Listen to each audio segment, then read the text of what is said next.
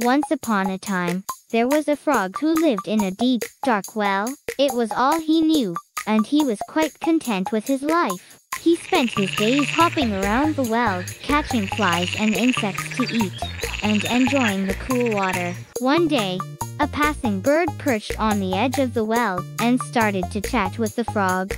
The bird asked the frog if he had ever seen the world outside of the well. The frog was puzzled and replied that he had no need to leave his comfortable home. The bird then told him about the vast world outside with its towering trees, sprawling meadows, and shimmering lakes. The frog was amazed by the bird's stories and began to wonder what it would be like to explore the world beyond his well. The bird encouraged him to climb up to the edge of the well and take a peek outside. At first, the frog was hesitant, but eventually, his curiosity got the best of him and he summoned up all his courage to make the climb.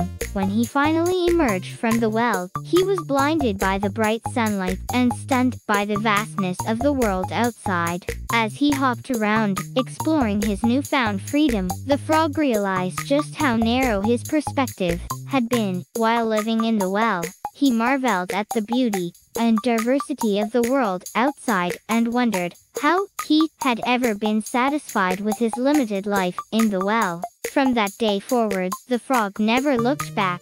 He left his well behind and set out to explore the world, meeting new friends and having amazing adventures.